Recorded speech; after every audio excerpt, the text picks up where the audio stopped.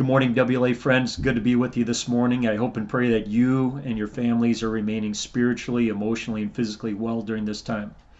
Our devotion this morning is based off of Psalm of David, Psalm 30, and we're going to look at verses 1 to 3, which reads, I will exalt you, Lord, for you lifted me out of the depths and did not let my enemies gloat over me. Lord, my God, I called to you for help, and you healed me. You, Lord, brought me up from the realm of the dead. You spared me from going down to the pit. As a kid, I loved building forts. Growing up in the foothills of Colorado gave me the opportunity to go out and explore with my friends different areas. Whether it was down by Buckhorn Creek or up on the mountainside, we enjoyed creating, designing, and building forts. But our very favorite fort that we ever built was in my own backyard. It was an underground fort. We dug a hole about 5 feet deep, 6 feet across. Then we built a tunnel down into that hole. Then we covered the hole with boards and plywood and plastic and put dirt over the top of it so you wouldn't even notice that there was a fort there. We even put carpet down in the bottom of that fort. As time went on, we made other little improvements. One improvement that we tried to make was installing a fireplace. So we dug out a little cubby in the side of that fort, and we found a clay pipe, and we thought that would ventilate the smoke out. And so one cold fall day, we fired up that fireplace, and the smoke did not go out of that clay pipe. We did not design it correctly for airflow, and the bottom of the fort started to fill up with smoke. But my friend and I, we stayed down in there. We were not going to be the ones chickening out and being the first to say, let's come on out of here. But fortunately, our neighbor across the way saw smoke rising up out of this fort and called up my dad. My dad came down and said, boys, come on up out of there.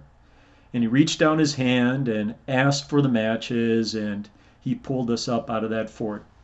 I think about that a lot as an adult today. I wonder what would have happened if my friend and I would have stayed down in that fort. Would we have passed out from the smoke or even worse? That incident also reminds me of these verses that David talks about. Specifically, verse 1, where he says, I will exalt you, Lord, for you lifted me out of the depths. David wasn't necessarily referring to physically being pulled out of an underground fort. He was talking about spiritually being lifted up. And you know what? Sin does a lot like what that smoke did to us in that underground fort. Slowly creeps in around you and succumbs you, and maybe you don't even realize just what danger you're in.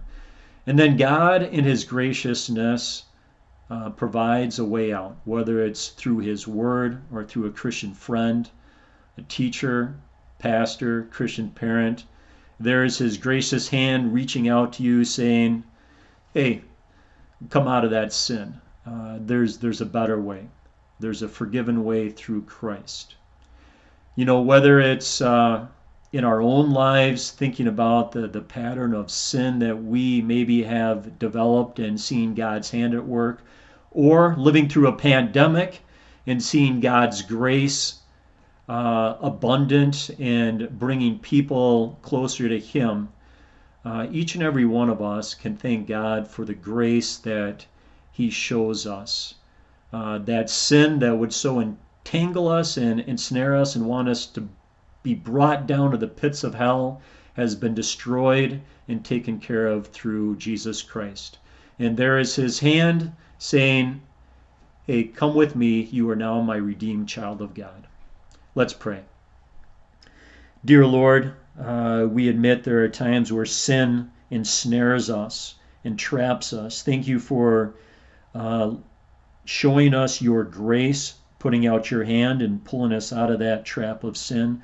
Lord, we pray that if any of us are in a trap of sin right now, that you demonstrate that grace through your word, through a Christian friend, parent, or teacher. Help us to see that grace. Bring us out of that sin and into your wonderful light as a redeemed child of God. We pray this in Jesus' name. Amen. Have a great day.